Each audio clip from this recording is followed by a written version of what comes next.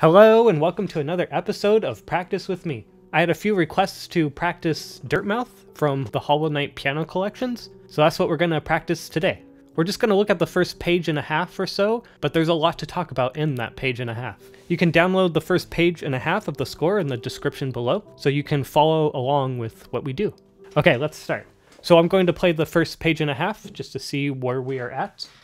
I haven't practiced this piece since I recorded it like a year ago, so we'll see where things are at.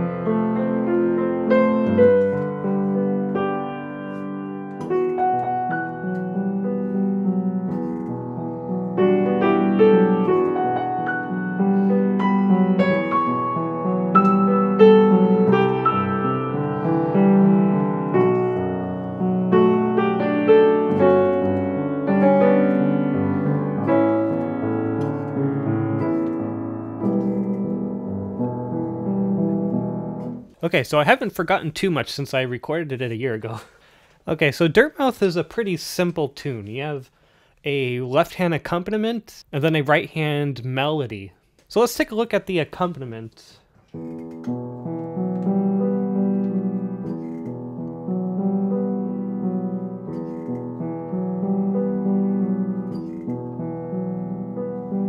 So that's just the first four measures of the left hand. So if you guys remember the original theme in the game, there is some push and pull in the tempo, and in the piano collections it does say rubato at the beginning. So the tempo doesn't need to be a metronome. Although I always recommend to first learn the piece in a steady tempo, and then you do rubato and ritardandos and stuff like that. Why don't we take a listen to the original theme quickly? So I want you to listen to the rubato and the accompaniment.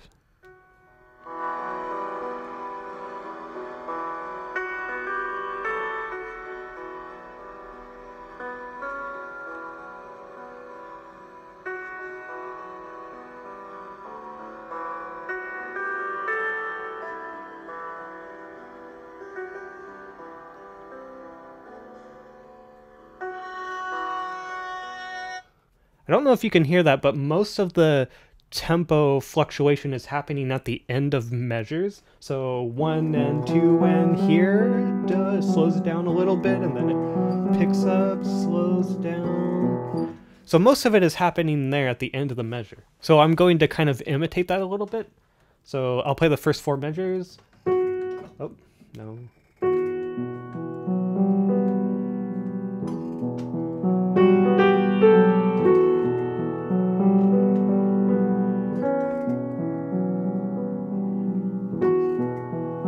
Yeah, sounds nice. Now, I remember when I recorded this piece, the very beginning was very hard. For some reason, starting this note in the right hand, in the left hand, the starting notes, it's just so hard to get the right sound. You want this nice balance between the left and right hand. You want the melody to stand out, but you don't want it to be like screaming. That one was good. So we're always taught to play with our fingertip, but actually in this case, it helps actually to play with more of the pad of your finger rather than the tip, so more of the pad. The pad offers a little bit of a shock absorber when you play the key, so it's a little bit easier to get a more warmer sound than it is to play with your fingertip. With your fingertip, it's easy to get very sharp and articulated sounds. But in this case, I want to use more of a flatter finger. If I play with my tip, I can still get the right sound, but yeah, I mean, I can still get the right sound, but it's just, I feel more uncomfortable.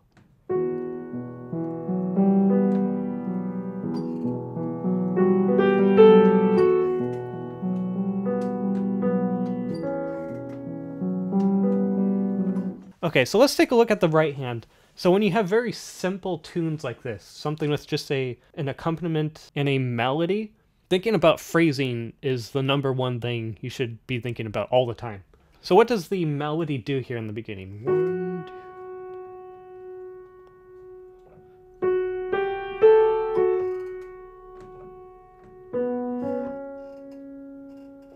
2. Okay, so it goes up a little bit, just a little bit, just a third.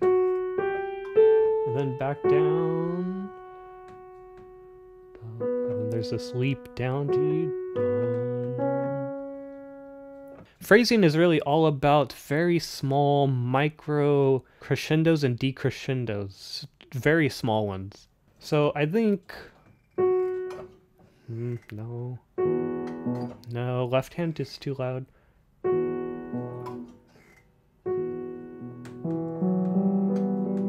So when I go up here in the theme, just have a tiny crescendo, dee da da, just a little bit. Then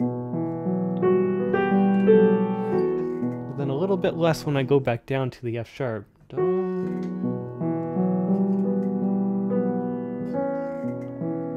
We want to be a little bit less there at the end of this phrase. So when you have the B to the C sharp, be a little bit less, just a little bit.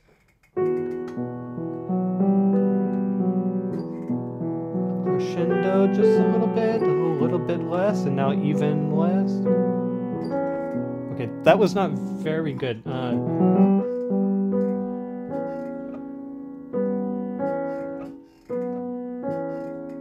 Let me try that one more time. You know, it also helps. This is a little bit of an advanced trick, but it helps to play the right hand just a split second before the left hand.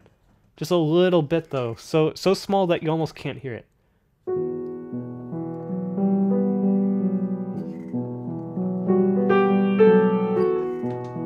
little bit less. It's better. Yeah, so what I was saying about playing the right hand a little bit before the left hand, I didn't say why to do that.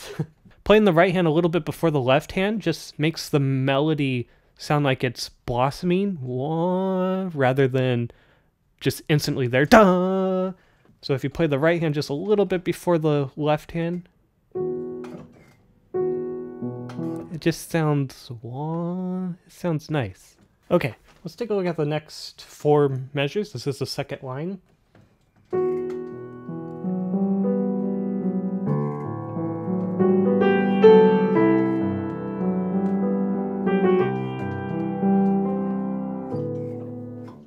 So it's pretty much the same as the first measure. Still think about the same idea with the phrasing. I don't think that idea that we talked about in the first 4 measures of the phrasing, I think that should apply to the second line as well.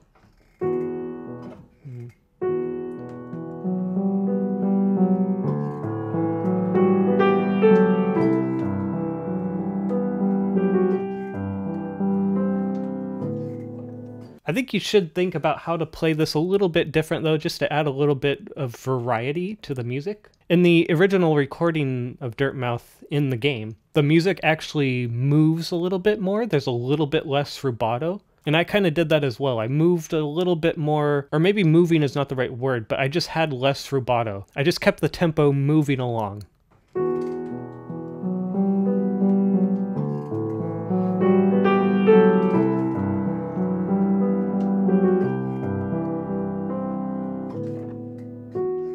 Yeah, and remember to be softer at the end of the phrase, so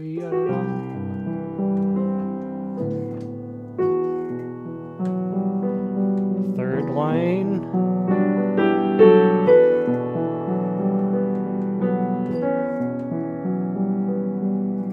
So in the third line, it's the same as the very beginning, but it just adds a few notes. Some thirds, and then a chord here. And it's also marked mezzo piano, so a little bit more sound. But you don't really need to give it too much more sound, because you're going to have a little bit of extra sound from having the thirds and then the chord. So don't push the volume too much here. Just a tiny bit, and then the extra notes will take care of the rest. A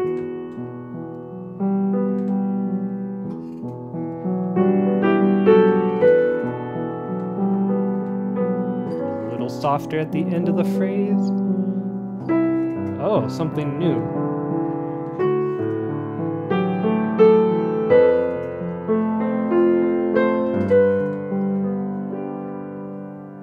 Nice. So the very last line on the first page, we have something a little bit different. Also, by the way, the theme here is the main theme.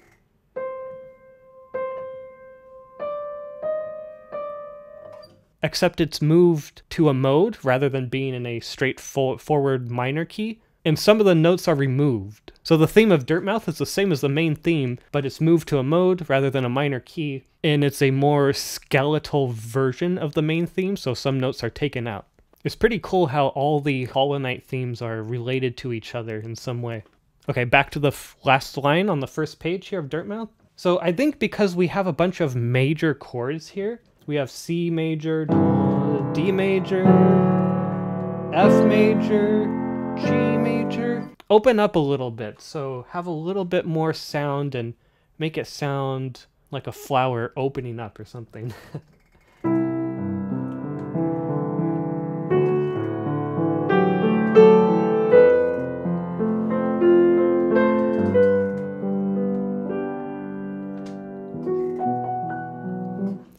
Yeah, it sounds nice. It also sounds nice if you crescendo as you go up in the right hand. So da, dee, da, da. It goes up, and then C, and then back down. Dum. So crescendo as you go up this. Crescendo a little bit. And now we're going back down. Nice. And what I like to do here, when you reach that 8th note before the very last measure of the first page, I like to make it like a sigh almost as you go into the B. So C is the 8th note, B is the half note, so ya-dum, ya-dum. So you'll be a little bit less on the B. So 8th note, C, ya-da, B, bum. So it sounds like a sigh. It gives the music a little bit of emotion. So I'll play the full last line again.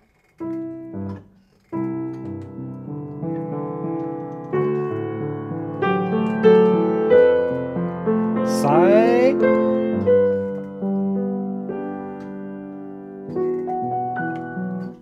Yeah, that sounds nice. Okay, let's move on to the second page. So right at the top.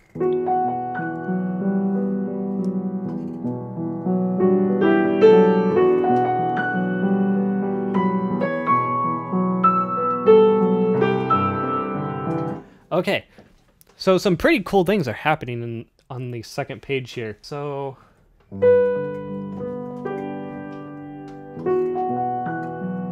it's actually kind of like the beginning.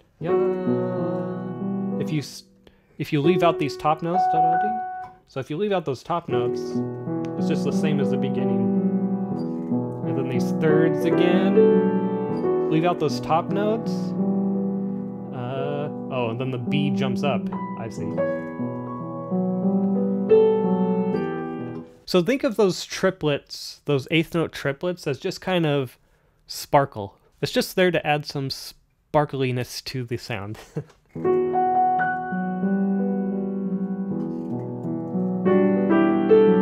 Sparkle. Now, there's some decisions to make here when we get into this 3rd measure, 4th measure, and the 5th measure. There's 2 different things happening here at once. When we play these 8th notes triplets, when we get up to this high F sharp,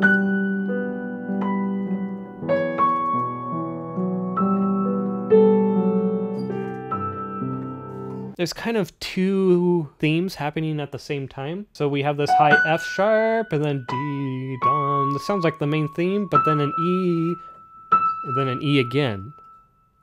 I'll play it from the 8th note triplets on the 3rd measure. Let me try that again.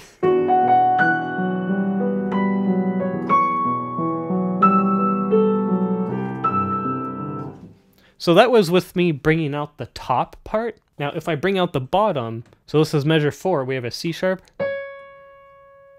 A, G, then it technically continues F sharp, yeah, and then it splits off into two themes again here. We'll leave that for later. So again, from measure 3, the 2nd page, I'll bring out the bottom part this time rather than the high notes. Try that again.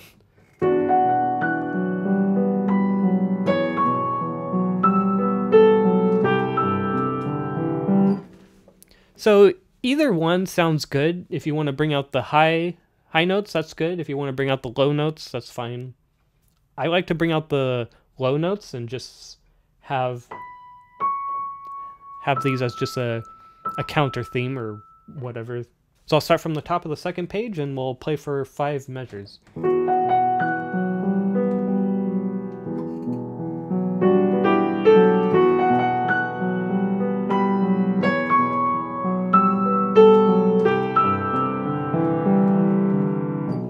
Yeah, and then if we continue,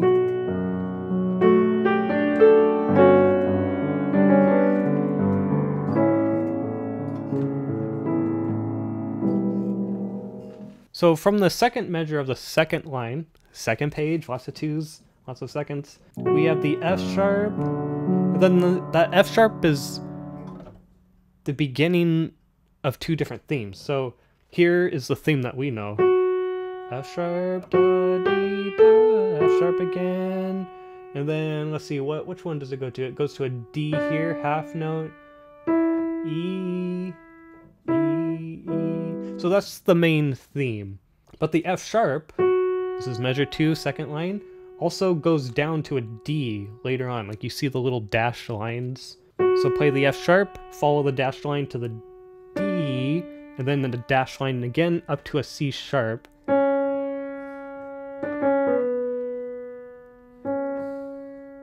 So it's pretty cool too. So 1, 2.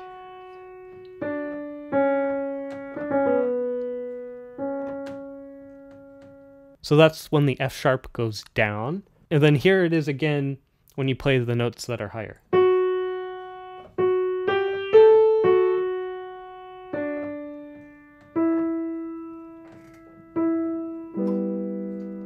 So again, you have to think which theme you want to bring out. You probably should bring out the main theme, the top part. I think that's probably the more important part because it continues. The bottom part, if you follow the dashed lines, it sounds cool, but it doesn't really continue. It just kind of stops before the end of the phrase. I think the end of the whole entire phrase is measure 25, 1st measure of the 3rd line. But you could bring out the bottom part too. Here's me bringing out the bottom part.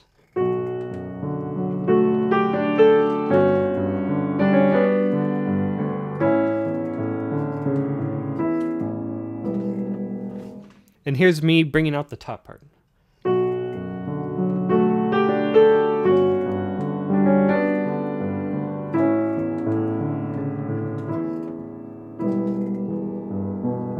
I kind of like to hear the bottom counter theme, I guess we'll call it. So D, follow the dashed lines. It's kind of cool to hear that, so I think I like when I bring that out. So let me play from the top of the 2nd page all the way to measure 25.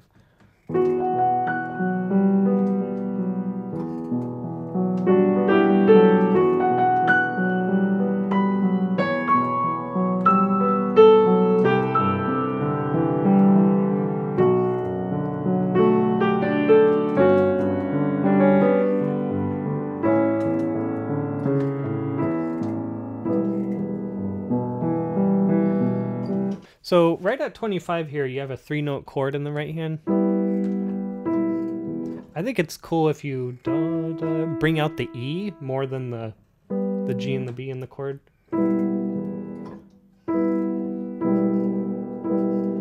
So it goes, so the theme will go I, E.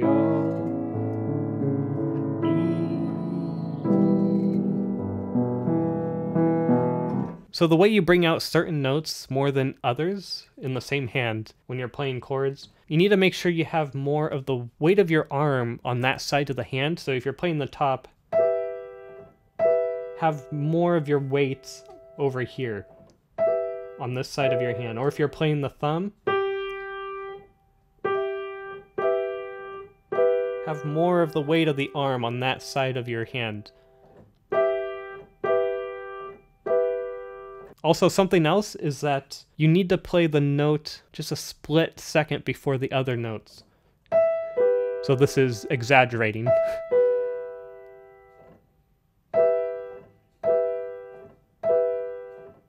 So right now, I'm bringing out the top part, the E. The weight of my arm is on this side, but I'm also playing the E just a little bit before the G and the B. But the gap between me playing the E and the G and the B is so small that you can't really hear it. That was bad. So the E is coming before the lower notes. It's the same thing if I had to play more with my thumb, the G. I have to make sure the G comes a little bit before the top notes. So